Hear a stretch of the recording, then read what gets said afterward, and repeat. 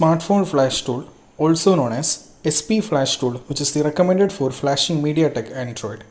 It is completely a free option comes supporting any MediaTek Android phone or tablet in flashing stock, custom firmware, kernels, recovery files and more similar in targeting system alterations.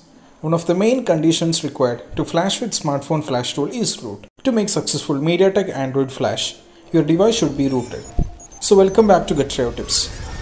In this video, we will show you how to download and install Smartphone Flash Tool, which is also known as SP Flash Tool. Smartphone Flash Tool comes in various tool updates in order to address the various requirements of the user.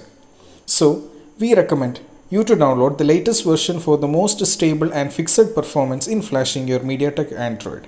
It is available for Linux as well as Windows. Wait, the download gets completed. Once done, install or extract the downloaded file. Open the extracted SP Flash Tool folder and double-click on the flashtool.exe to access the SP Flash Tool. It is easy as that. It is completely free tool and safe to download. But here, you should take the total risk on your own since this is a system alteration could possibly make several errors while processing. So run the flash at your own responsibility with the Smartphone Flash Tool.